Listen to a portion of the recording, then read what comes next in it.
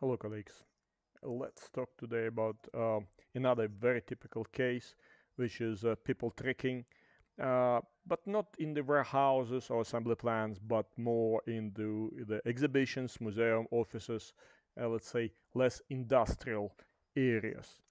It may seem to be an easy task, but in fact it is not. And the complexity stems from the complexity of the area mostly.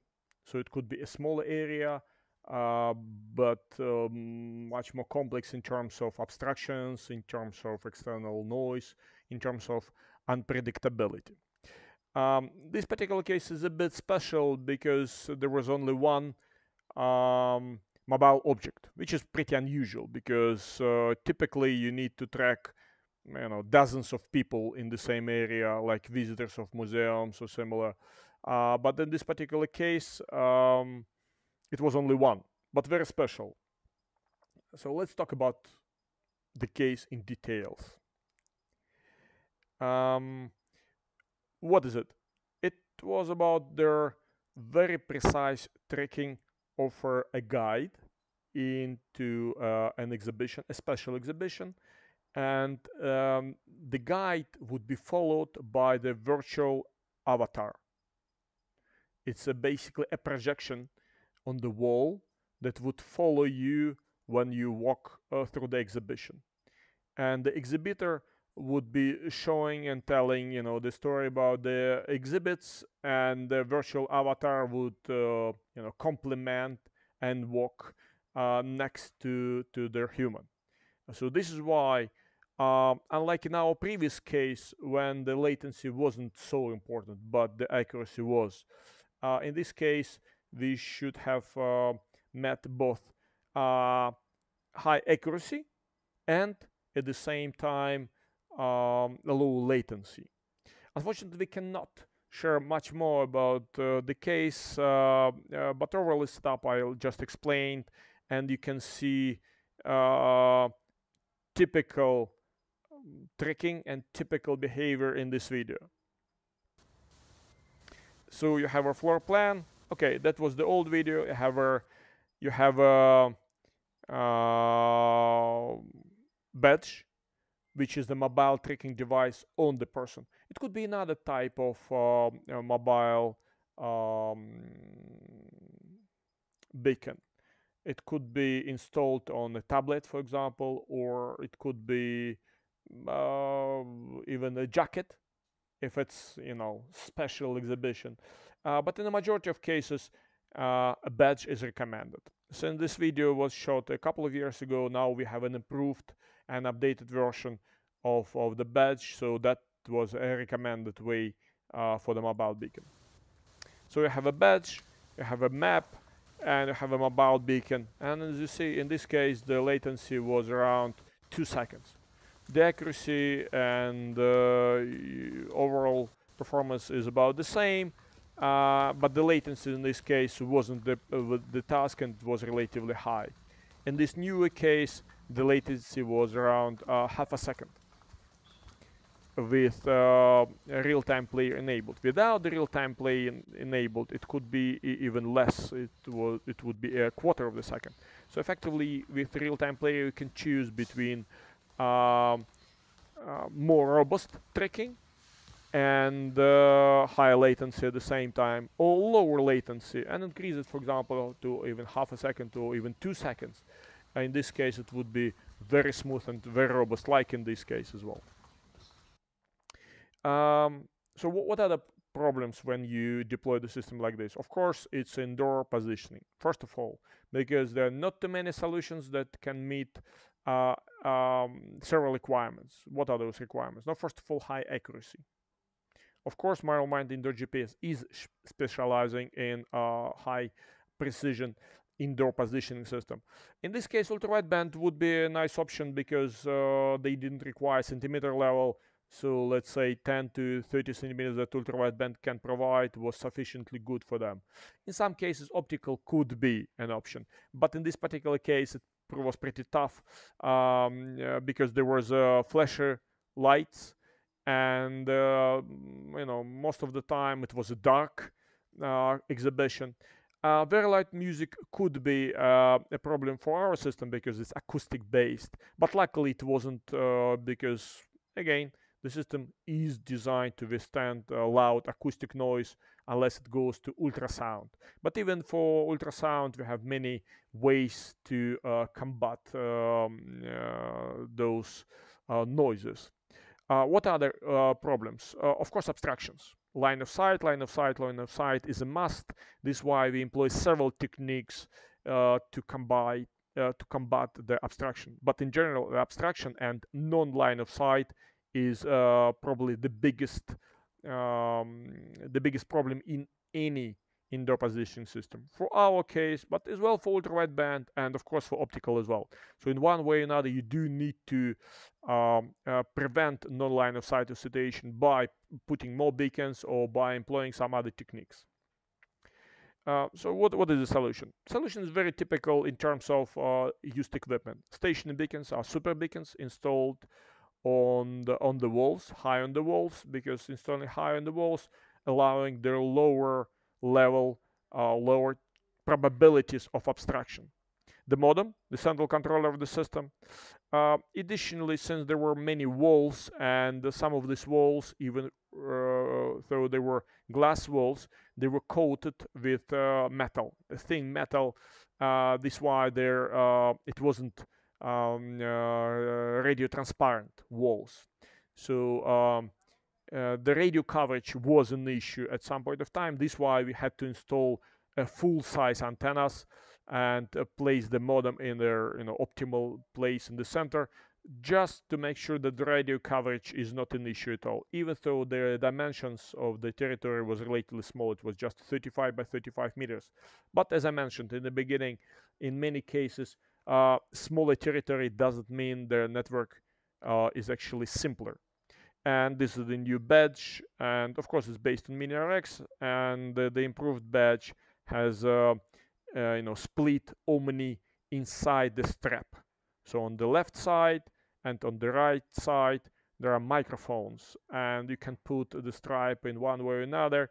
At least one of the microphones would be facing outwards on each side of the neck. So it means that your own neck or your own body wouldn't create non-line of sight situation. And this is why, and this is one of the methods we strongly suggest for a non-line of sight situation when the chances are high. So use badge, for example, in this case. As usually, our system is based on the time of flight of ultrasound to the stationary beacons and calculating of the position of the mobile beacon using trill iteration. It's highly precise method of calculating. This is why we suggest it every time when high precision is required. So this is a very typical performance before any kind of real-time player or any smoothing or any filtering applied. Oh, actually filtering is applied. For example, here you don't see some of the location updates, no, simply because the system was not able to determine the location and filters out. We could provide the raw data, or actually we do provide the raw data, so your system can pick up the raw data and apply your own smoothing mechanism or filtering mechanism, or even try to estimate the position based on the sum data. For example, distances. This is location, but distances to the station beacons we do provide. So it means that you can employ that data and try to recover the locations even in difficult non-line of sight situation. So this is a typical view inside our dashboard. We cut all the details outside, so this is kind of in the area. So as you can see, it has 11 submaps. Relatively small exhibition, 35 by 35 meters, but 11 submaps. Why? Because it's complex. This is the mobile beacon. This is the track of the mobile beacon. The update rate was around 4.9 hertz, so 5 hertz. The beacons are placed, now you'll see on the next screens, the beacons are placed all over the area in order to provide the main requirement. And the main requirement, in order to position the mobile beacon must be heard or must hear 2 or more station beacons with direct line of sight within 30 meters away. We deployed the inverse architecture, and we deployed fully overlapping TDMA submaps. Let's look at them. So this is their view on the same territory, but with the floor plan uploaded to the system.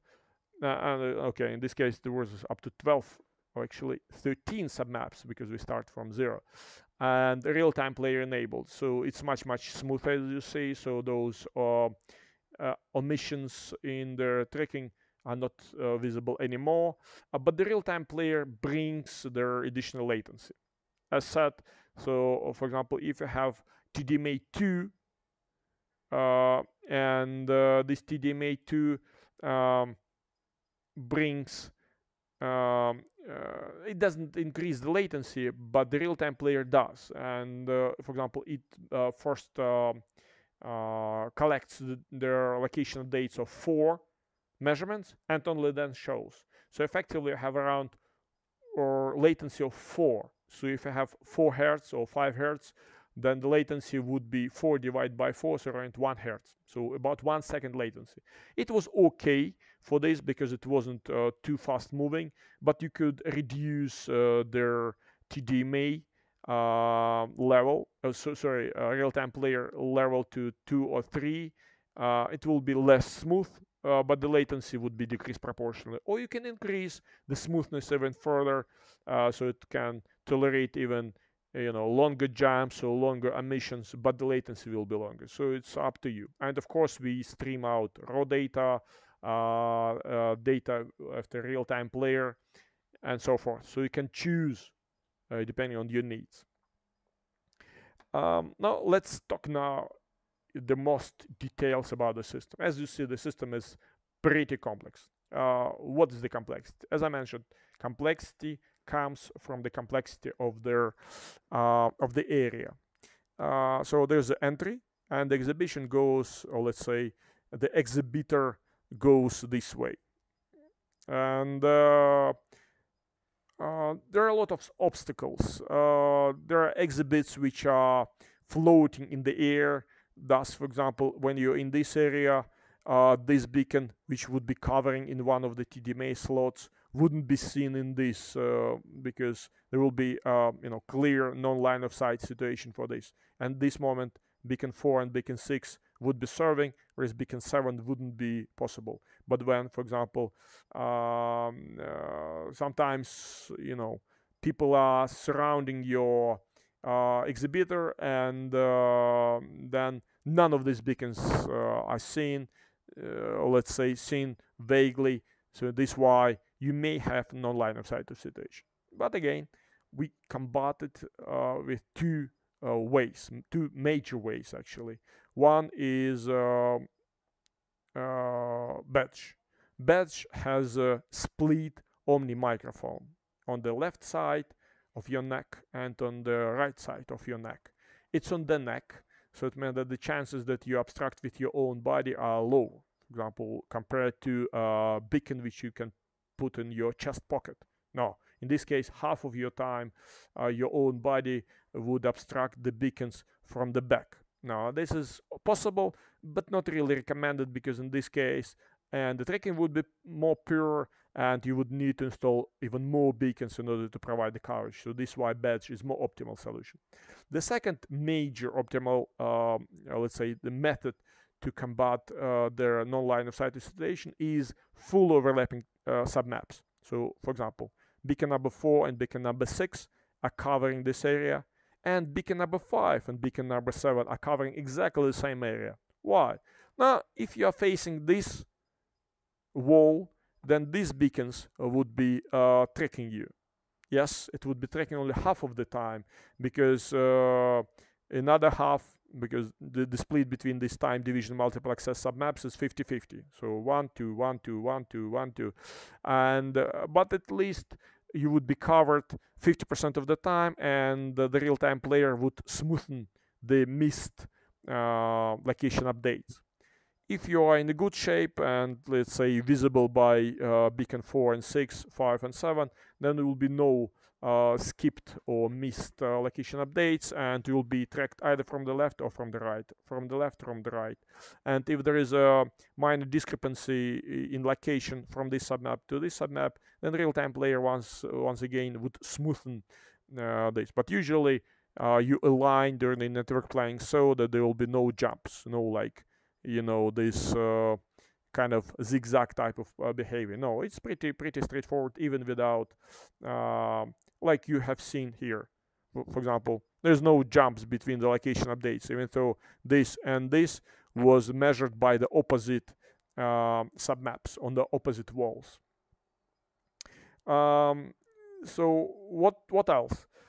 It's very important to see the service zones. So service zones are basically defining where their submap is responsible for a particular tracking.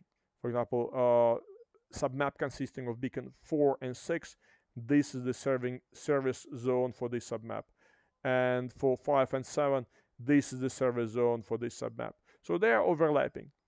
And it's pretty tricky to make these arrangements because when their area is large, you can reuse the same frequencies over the distance. So, for example, distances between these beacons are less than 30 meters.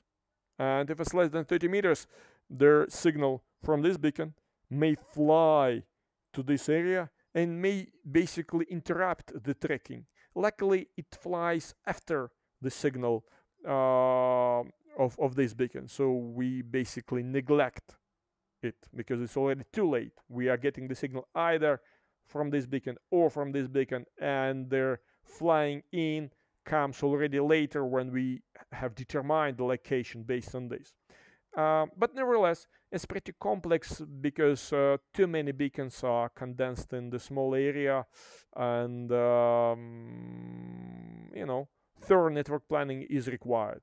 So this is why for smaller maps consisting of 1-2 submaps, our customers can do this by themselves. But for more complex maps like this one, we recommend that we do it because again, we are far more experienced and we can do this much faster than you can do.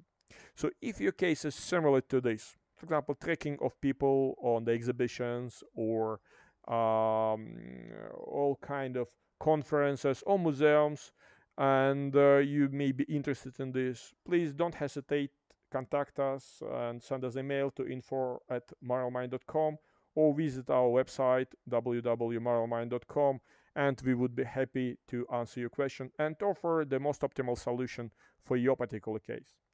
Thank you very much.